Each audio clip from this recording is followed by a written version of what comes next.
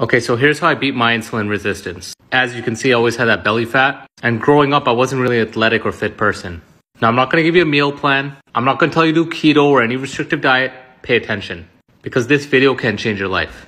Every time you eat food, it creates an insulin response. And different foods will create different responses. The absolute worst is liquid sugar. That includes your fruit juices. The fiber is pulled out, and it's just a rush of glucose in your bloodstream. Hence, the insulin skyrockets, worsening the insulin resistance. Now, high sugar fruits can cause a problem as well. Pineapples, mangoes, papayas.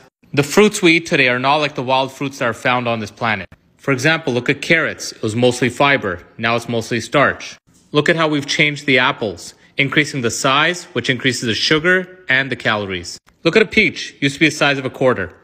Now, starch also has a high insulin response, because starch is just chains of glucose molecules. And with rice, we strip the nutrients, leaving us with pure starch.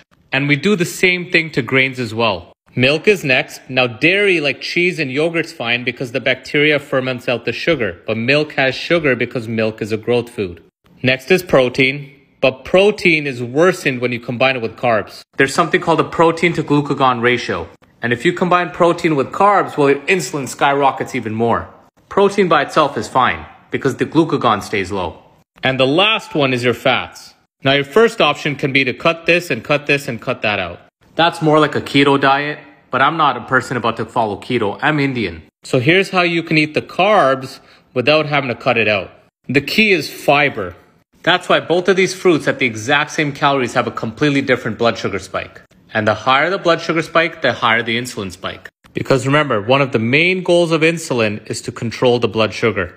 Now, either you up your fiber from your diet, or you add a scientifically designed fiber like the balance, like I do.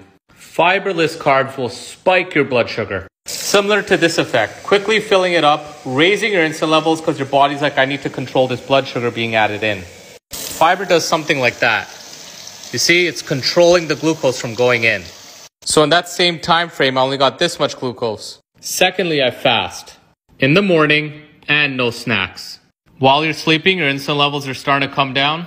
The worst thing you could do when you wake up in the morning is add a bunch of starch. And even high sugar fruits will do that as well. So rather, if you can fast, you keep your insulin levels lower longer.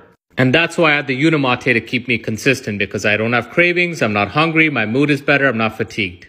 There's days I wake up in the morning starving. Unimate just keeps me consistent no matter what. Now, I don't care what way you do, but this works for me. I fast with the Unimate and balance with my meals. And I even got doctors backing up this lifestyle. Stop.